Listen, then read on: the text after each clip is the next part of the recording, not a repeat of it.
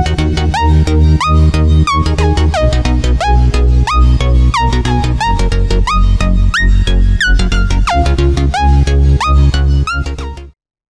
Quilties, it's Karen Marchetti. This time on Dual Process, Jodi Robinson and I are working on a vertical diamond quilt. We both have an idea for you, so grab your printable and we'll get started.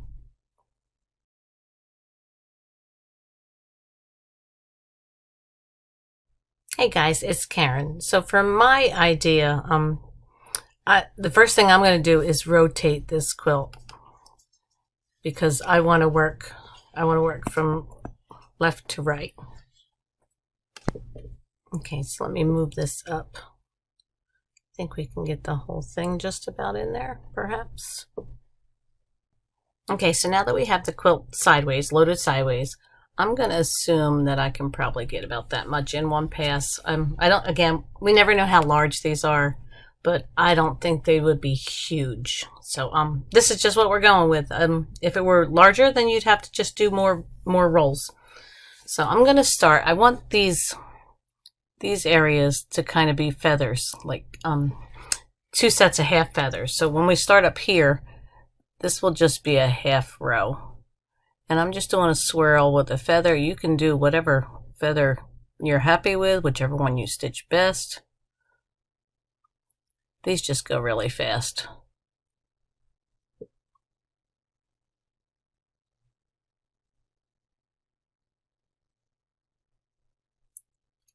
And then as you saw in the drawing, I did a kind of grid.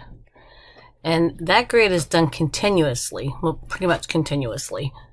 So I'm going to stitch out, and I would use a ruler for this, okay, because there's no way I can draw it perfectly straight. But you're kind of just doing that. You're doing part of the row at once. So now I want to go up again on this side, whoop, over here with these feathers.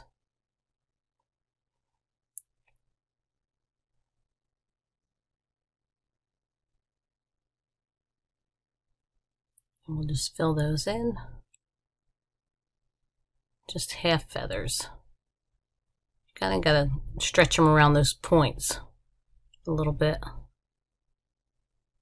Just take your time. Shorten up those ones on the tight point.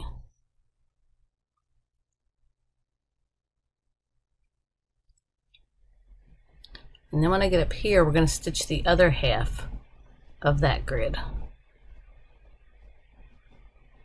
And come back. And then I can come over to here and stitch these feathers. And you could have done the grid or the feathers. It doesn't matter which order on this one. Just as long as you don't forget them, because then you'll have to tie off and tie back on.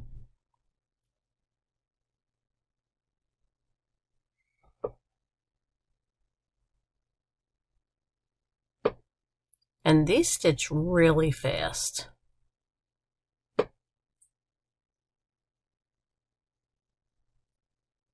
Which is always a good thing, I think. Okay, so then we're going to come down and stitch that grid. Again, a ruler would make it much better, much more precise, but you get the idea. And then we can go right back up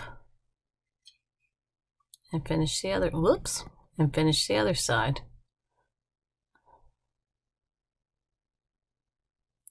So now here I'm going to come over to this one and we'll stitch down this grid.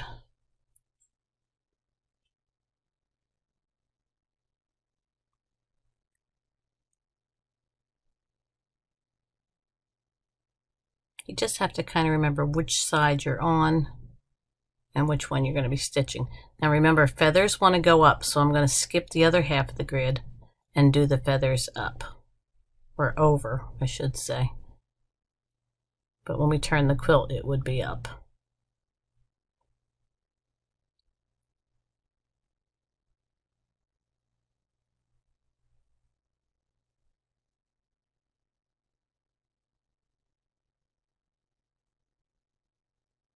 And again, this would be so much neater if I were stitching it instead of drawing it. But this is mainly just to give you the idea on the path and how we would accomplish it. So now I'll come over here and stitch the rest of that grid.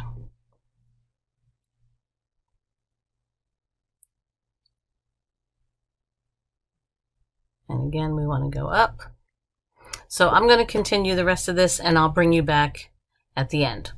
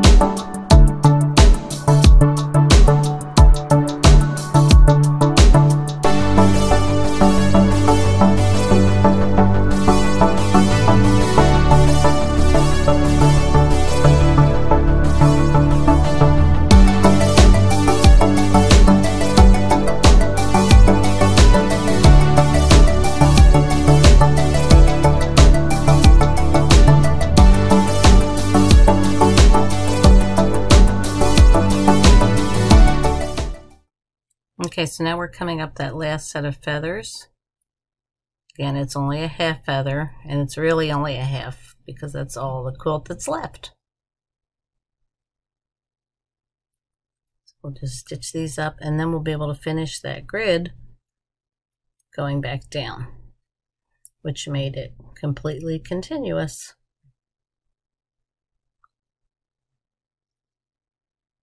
Finish up the grid. And it is done. All right, so let's rotate this around. All right, and there you can see a very messy drawn quilt. But you did see the really neat drawing in the beginning. Again, this was just to cover the path. I hope you got some inspiration out of it and maybe a few ideas.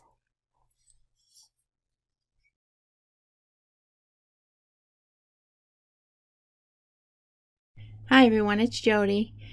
So on this vertical diamonds quilt, I'm going to share a design that you might want to try. It's, I think it's really pretty, and it's going to go fairly quick. You'll notice by looking here that I have turned the quilt so it's oriented with this direction, because when I was looking at this, I realized that the design would be much easier to stitch going this way across the quilt, as opposed to, if it was oriented the other way, it wouldn't be able to be continuous. So we're going to pretend I turned the surface of the quilt to draw on in the same direction. This is how I would load it onto the machine, just so that I'd be able to quilt it a little easier and nice and continuously. So we're going to go ahead and get started. And really we can do each pass pretty much continuously. So what we're going to do is we're going to start right up here. We're going to fill in these triangles first. And I'm just going to travel along that edge, and the loops are going to go in to fill each of these half diamonds. So I'm going to loop, and then you get a nice taller one in there to fill that. And then it just allows you to travel right into the next one. Right to the next one.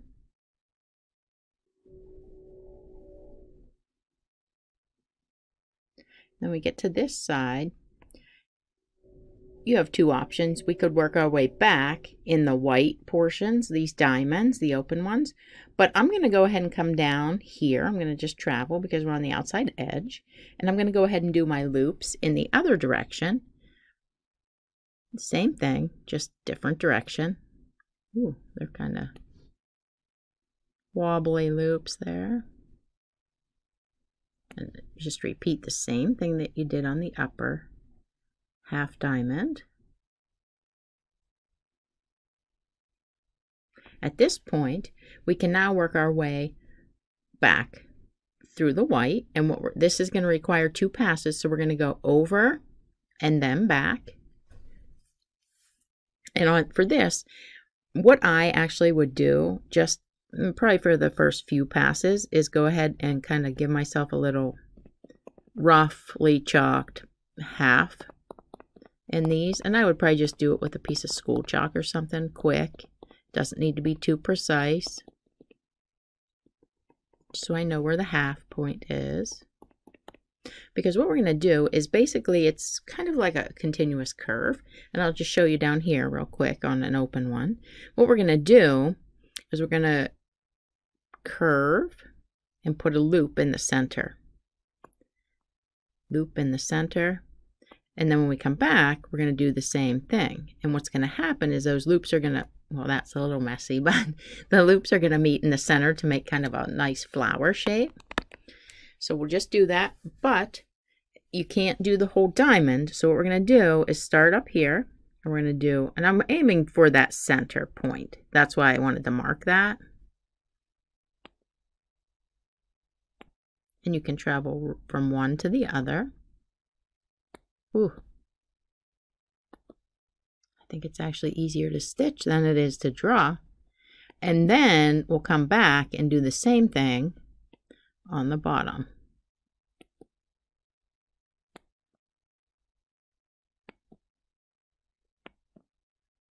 Nice and fast to stitch, but still very pretty. And then of course we'll come down here and we'll start with our loops. So it's a continuous process until you need to roll, of course.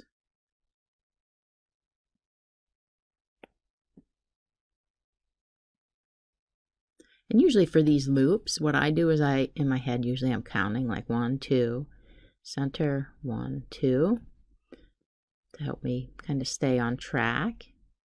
Travel down, and this would be half a loop.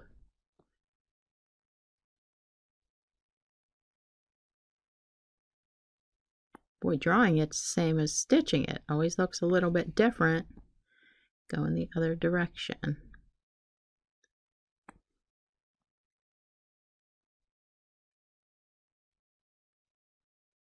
And again, this last one will be a half.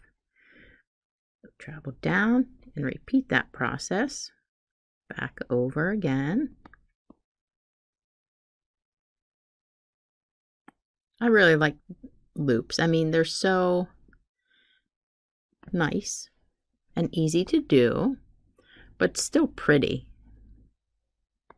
And then we'll travel back up here, and now we'll be going the other direction. And if I have my little half lines marked here, and I find that for me, I usually need a couple, maybe a few rows just to get the feel for where that center is, and then I tend to be okay to do the rest. So this time we're going to go the other direction. Of course, if you find it easier to go from left to right, that's totally fine. You just want to tie off. And that loop's aiming for the center. Loop to the center, or close. I mean, it doesn't have to be perfect. Loop, and then back. Same thing, loop towards the center. And you get that nice little flower shape.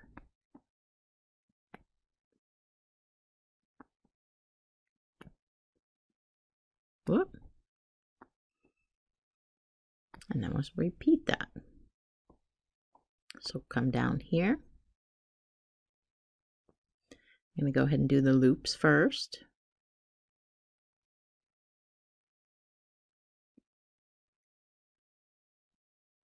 One, two, center, 1, 2, travel.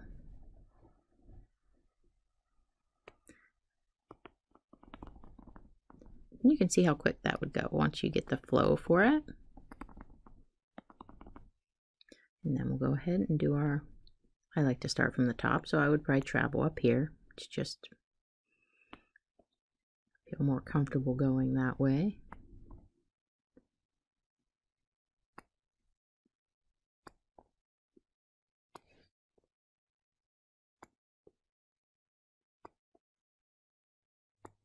I can't believe how wobbly it is.